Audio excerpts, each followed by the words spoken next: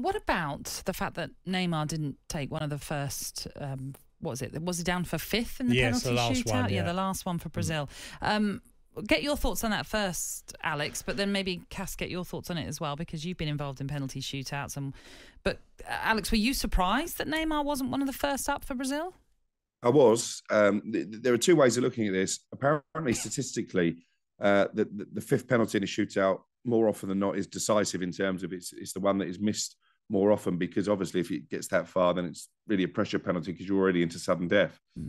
My thought at the time was that Neymar's ego wouldn't let him go any earlier than fifth. He wanted the glory goal. He wanted to score the penalty that would decide it. We've seen it for Cristiano Ronaldo in the past as well for Portugal. And if you flip it around and you look at the Argentina game last night, Lionel Messi put himself up first. Yeah. Cool penalty, a nerve settler, gets his team into the shootout. For me, Neymar should have been right at the top of the rostrum. Cass, what's your thinking of a penalty shootout and the lineup that you have? You know, should it be at least a talisman like a Neymar going first that then sets the tone, hopefully, for everybody else? Or is that thinking of sometimes that fifth penalty actually is the key one, it's the deciding one, it can be the winning one?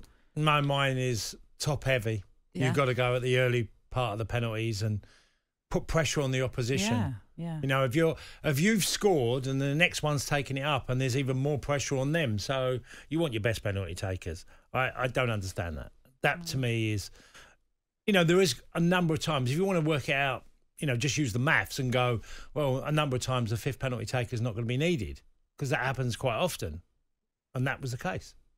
So. Yeah. Well, after that result, Tite, the manager or the head coach of Brazil, has stood down, which, again, not surprising. We're seeing a lot of head coaches step away from their roles after their elimination from the tournament. As you mentioned there, so it is Croatia against Argentina in the semi-finals, Alex. From what you've seen, can Croatia do it again? Can they reach the final? Because they're a team that don't wow you, do they? But they just know how to get the job done. Yeah, they're streetwise. And obviously they've been around the block. They know what it takes to get to latter stages and to World Cup finals. I guess the issue of fatigue could be a problem, because in the previous round against Japan, they had the oldest average starting 11 of any team in a World Cup knockout game since France back in 2008. So I think that is an issue. The ability to refresh the squad isn't really there. What you see is what you get. But again, Argentina, for all their quality, and I think actually Messi out of the old stages has probably had the best World Cup. I really like Alvarez and Enzo Fernandez.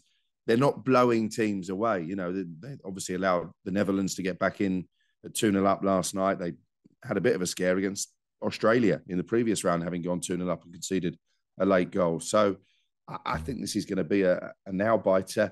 If it goes to penalties, I mean, you've got Livakovic at one end, who's had a brilliant tournament in that respect. And you've got Emi Martinez, who rates himself as one of the best penalty savers in world football. So I really think this is too tight to call.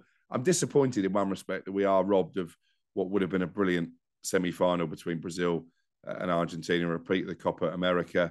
Both those nations very well supported. I think Brazil going out is a loss for the competition, because European teams over here just haven't got the volume of supporters that those from the likes of South America and from Asia have. So from an atmosphere perspective, I think it's disappointing.